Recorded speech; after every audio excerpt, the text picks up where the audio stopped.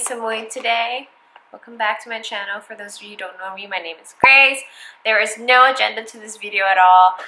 This is basically my last night here before I fly back to Bangkok tomorrow. I have like half a day tomorrow before I do.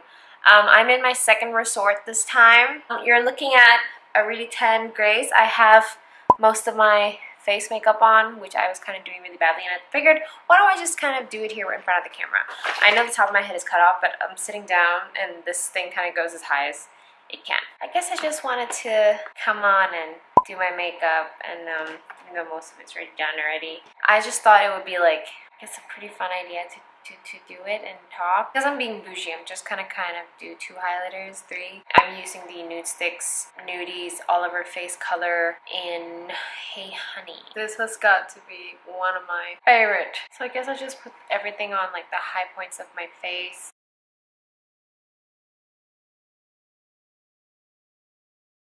It's looking, now that I'm pretty tan, it's looking kind of like bronzy yellow on me, which is kind of strange. But once you blend it out, it's all fine. And I'm going to be extra, so I'm going to put in another layer of highlighter, but this time it's going to be liquid. Before it was cream. Also the same brand, Nudestix. I'm going in with this Magnetic Nude Glimmers in the shade 99% Angel. Adding a little bit more iridescent. On camera it looks great. In person, it's also very natural and glowy and subtle. You don't have to kind of worry about looking kind of crazy, especially if you just like change colors. Like I think I went down like 3 to 5 shades, I'm not sure. Now my lips are kind of chapped, so I'm gonna go in with a colored lip balm. This is the one that I kind of just made myself. It's probably pretty gross, but here we are. C'est la vie. I use this like all the time, and I like this because I made sure it was the perfect ratio between lip balm and lipstick.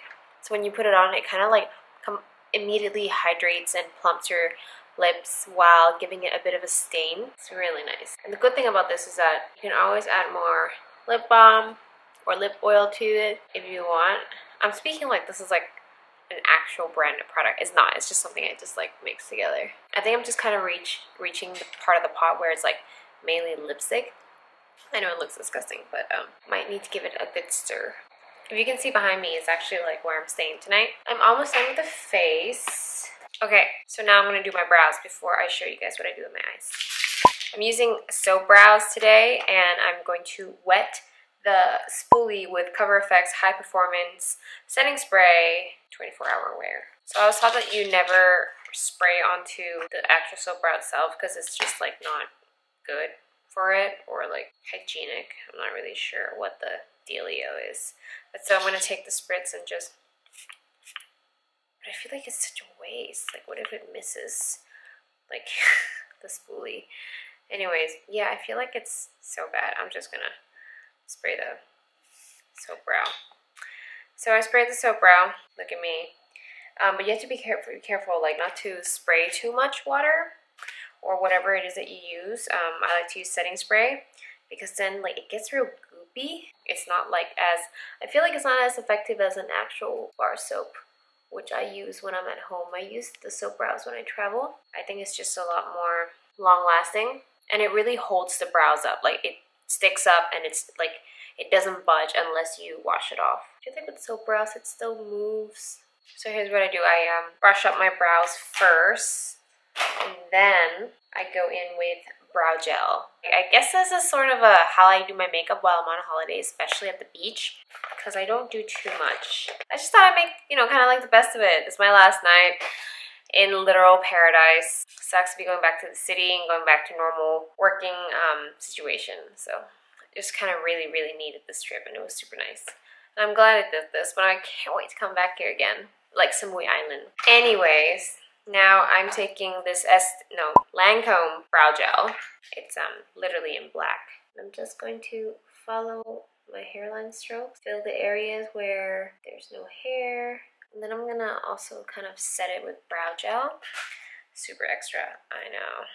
So I'm using this Glossier boy brow. I'm in the color black.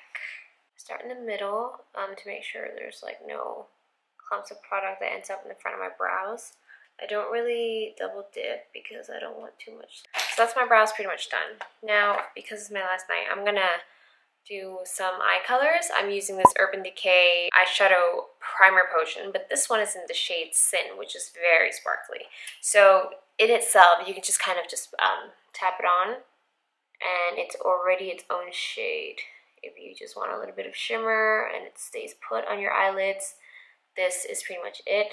I once made the mistake of putting on it all over my eyelid, not knowing how powerful this stuff was. And yeah, it was so shiny, when all I should have done is only put it down for the shimmers or the glitters that I was going to use. So the parts where I was using matte eyeshadows was pointless. I don't use this one a lot. I'm going to use Nudestix today for my eyes. Sorry, before I do this, I'm just going to line my waterline with this Tarte Sex Kitten pencil eyeliner, just to really tighten it and make it look sexy. I love doing this. It really brings your eye look together. Like really like a seamless look, no gaps, even if you're not, you know, doing anything to your eyes. It just adds this like smokiness to your eyes. At the bottom, to make sure my eyes kind of pop and kind of brighten, I like to go in with like a beige eyeliner, not white, because that's just like kind of weird. It's way too like obvious. So I go with this beige one by Diorshow. It's a Khôl pencil eyeliner. I haven't set my makeup yet because I feel like I like to do that last, to let all the creams and the liquid products kind of sink into my skin and really like smooth by itself first. So I've pretty much done half of the eye already. Now I'm going to go in with the actual eye color. I got the Nudestix Sun Sea Kit, which is like their latest kit.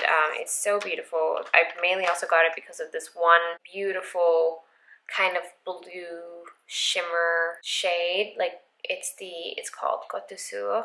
There's this like this desert sun, which is kind of I don't know, it's like an orangey beige, like no, sorry, like yellowish beige kind of color. But I'm really looking at this shimmer, which is called Sunrise Star. So I might do that. I think that will work. Oh wow, that's really orange.